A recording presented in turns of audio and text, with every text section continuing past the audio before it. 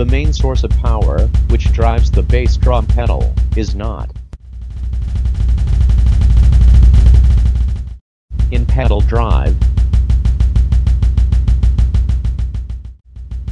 or spring tension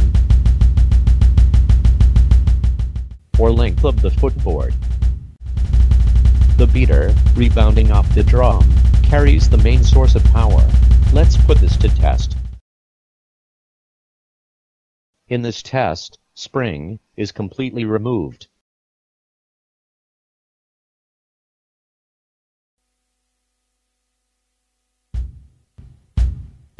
That leaves two power sources, the foot and the beater rebound.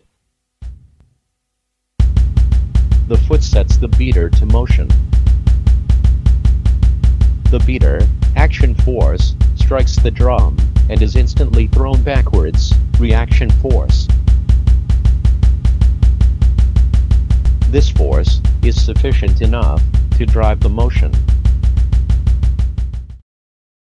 However, the foot must be clear off the footboard in order that beater could rebound.